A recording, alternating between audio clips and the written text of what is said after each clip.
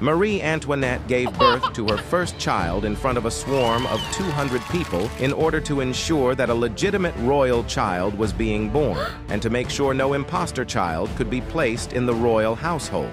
Crazy facts about historical figures, Part 13.